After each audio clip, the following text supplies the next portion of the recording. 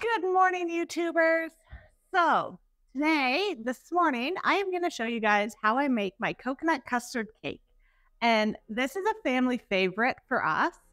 It started out as a vanilla custard cake, and then I got creative and I didn't have milk one day, but I had coconut milk. So I took the coconut milk, used that in replace of regular milk. It turned out amazing. I loved it. And it has sort of that coconut cream pie taste to it, the sweet coconutty, coconut cream pie. Only it does not have flakes of coconut in it. It's only coconut milk. And it's amazing. And you whip it all up, put it in one pan, cook it, and eat it. So that's what I'm going to show you guys this morning, is how to make that cake. Super easy. So let's get to it and start baking.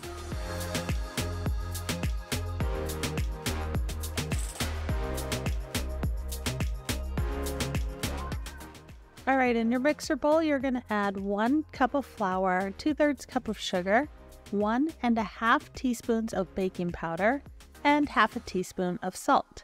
You're going to mix that all together, and you're just going to set it aside for a minute.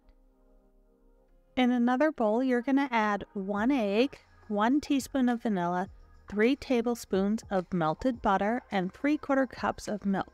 You're going to mix that all together. Then you're going to put your dry ingredients on your mixer and add all the wet ingredients and mix just until they're combined. All right, so once your cake batter looks like it's all mixed, you're going to remove it off your mixer and you're going to scrape down the sides of your bowl. Make sure you scrape all the way to the bottom of the bowl. You want to make sure all that flour is mixed in. All right, so once that's all mixed, then you're going to get a pan, a 9 by 9 inch pan, and you're going to grease it. So I'm just using some Pam in it, and you're going to pour the cake batter into the pan.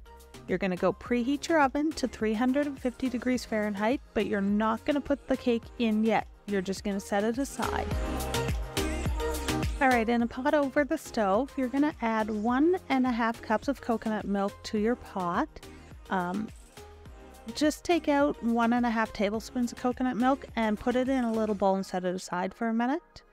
You're also going to add a ½ cup of sugar to the coconut milk, and you're going to bring this to a simmer.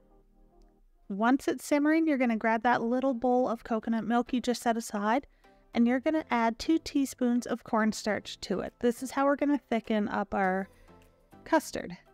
So you can also add a teaspoon of vanilla. That's optional. I'm adding a little bit of vanilla to it. I'm going to mix this up, and then I'm going to turn off the heat, and I'm going to pour this into my coconut milk and the sugar and mix it all in until it thickens up a little bit.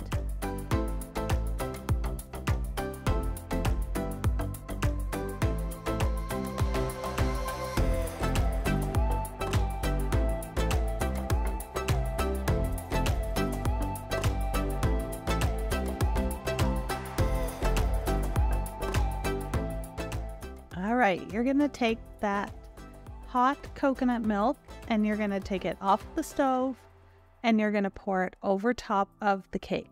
Pour it very gently. Be careful, it is very, very hot.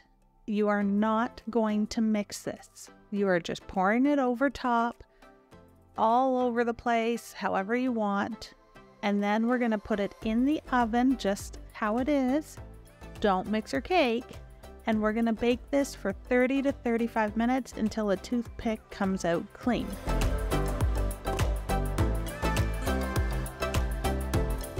All right, so it's been about 35 minutes this time. As you can see, I have a whole bunch of holes poked into my cake because I've tested it a few times. But this is what it looks like when it comes out. It should be just starting to brown. It is so hot right now that it's not very thick right now, but it has that pudding custard type texture to it. So what I'm going to do is take a little bowl. I'm going to scoop some of it out so that it'll cool. I can also take my pictures of it, and I just want to put it in something pretty, and then I'm going to eat this.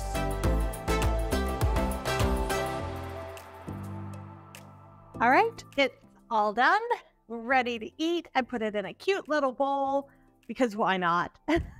So Normally this is a vanilla cake and vanilla like custard pudding type with it, but I like changing it up and doing the coconut one. So I already know it tastes fantastic. Ooh, oh my gosh, it's hot.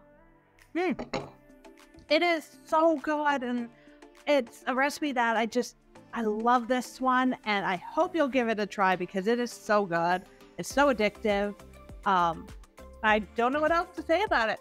Give it a try. Remember to hit the like, subscribe, and notification bell. And thank you so much for watching today. It's been a really good recipe. My day is starting off really well with cake for breakfast. So that's it for me today. Thank you so much, and I will see you for the next recipe. Oh, and don't forget to check out my podcast coming out very soon. I'm going to be talking about these recipes and a little bit of the behind the scenes and info about them and whatever else I feel like discussing. So thank you for watching. Thank you for listening, and I'll see you for my next recipe.